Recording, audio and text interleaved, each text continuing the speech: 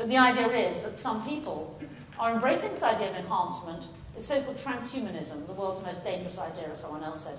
This notion that you can enhance yourself physically or mentally with new technologies above and beyond what we are at the moment. It begs the question why you would want to do that. But that's another story. Suffice it to say that, and this is a surprise, that our bodies are ready for it. Human nerve cells are brilliant as components on integrated circuits, as you can see here, this beautiful picture of, these are nerve cells and this is a circuit. Yeah?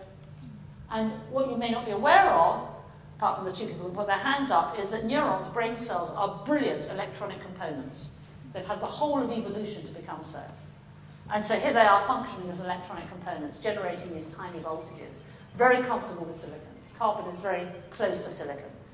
So that could give rise to something called the neurochip. So here you see these silicon picket fences on an integrated circuit, and here you can see this splodgy thing, a cell, fitting in between them. And then if you look down on it here, you can see a whole array.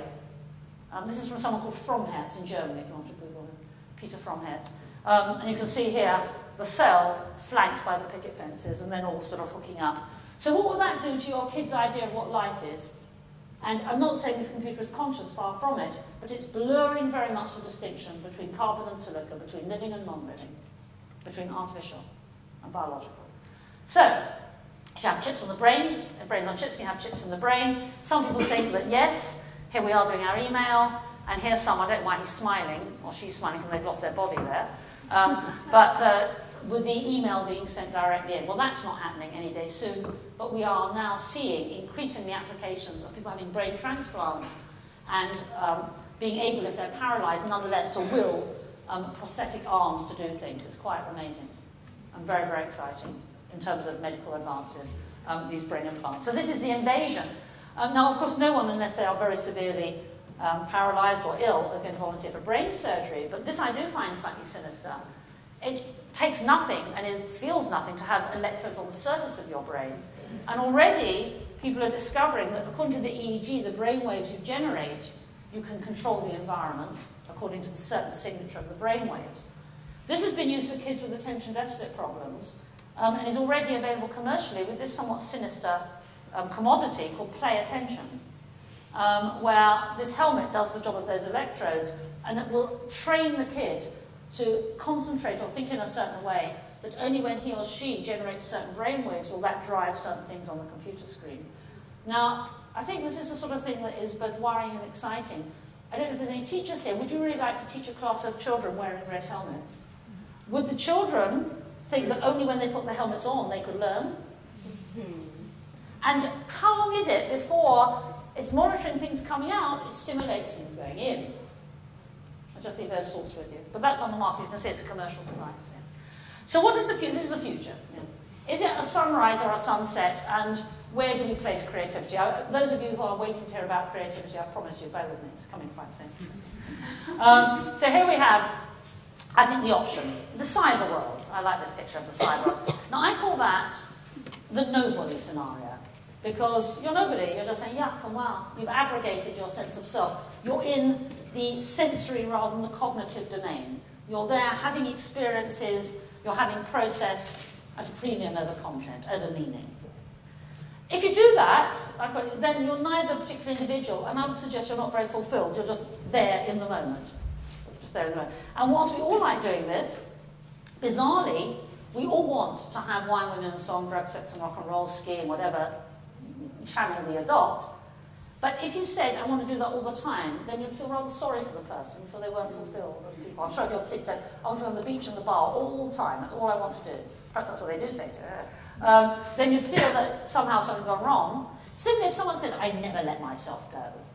I never, I'm always on course, I'm never just relaxing. You feel sorry for them. So there's something that's strange about this, this techno world, but I think taken to extreme, as perhaps modern living might do, then we're not delivering really the best for fulfilling your human potential.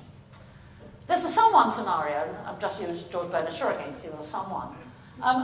That's how most of us in the West will identify ourselves. You see yourself as someone different from someone else. How do you define yourself? This is from my colleagues of mine at the Royal Institution. And I'm sure they wouldn't mind me sharing this. I just like more eyeing each other up. I just caught them in a kind of unguarded moment, so eyeing each other up and down. Well, one imagines, and they're all dear friends, and I say, if any of you know them or recognise them, I don't mind telling them I've shown this, because I'm just merely showing three men talking. But one imagines, everyone, you know, as you do when you talk to someone, there's this constant evaluation and comparison, not necessarily in any damaging way, but quite often, sadly, yes it is, often people are trying to assert their status over others, literally they're standing over others.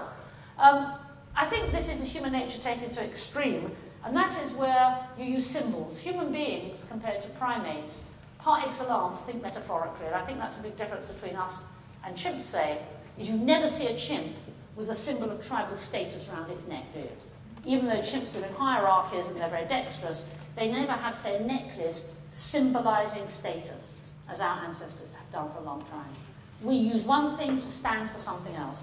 And my own view is using symbols or certain behaviors, we can go into that later, that's how we establish our individuality. And I'm saying that in a benign sense, I'm not saying it's in a snobby sense, although sadly it's often diverted to that way. It's more establishing your individuality, being someone. We all want to do this. Sadly, when it's taken to extreme, or one thinks one's better than others, that's unfortunate, but it's more differentiating yourself from someone else, being personal. You might choose to do this. This stands for something. It's different from an ordinary umbrella. Okay. So, you may be familiar with Oliver James. If you're not, I would strongly recommend it. I don't know if anyone's read it. But it goes into the evils of taking this to extreme. And as you can see, it defines affluenza here as a middle-class virus, causing depression, anxiety, addiction, and ennui. And he analyses how unfortunate it is when people put a premium on how they come across and status and the symbols of status over and above their needs, their psychological needs. And it's a very good book. And he says it accounts for the escalation in depression. The WHO, World Health Organization, say that 1 in 4 people in this century are going to be suffering from depression. It's going to be the most serious illness, bigger even than AIDS, in this century. And that might be why. So, it's where you are aware of yourself as someone different from someone else, but you're not happy about it because of how you measure up to them.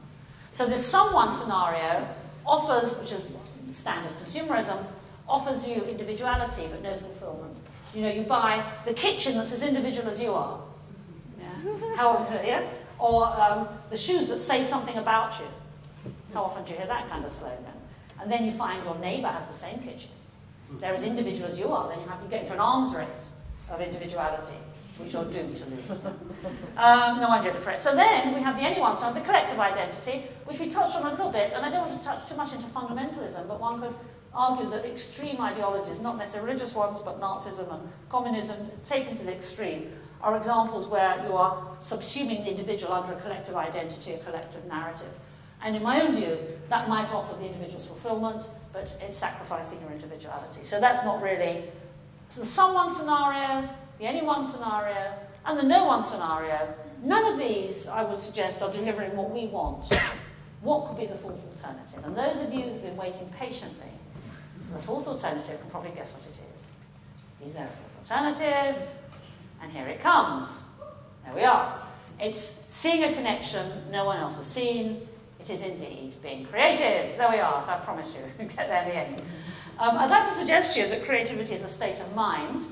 And as we've seen, that most of the time our adult minds are working, the world has this personalized significance or meaning.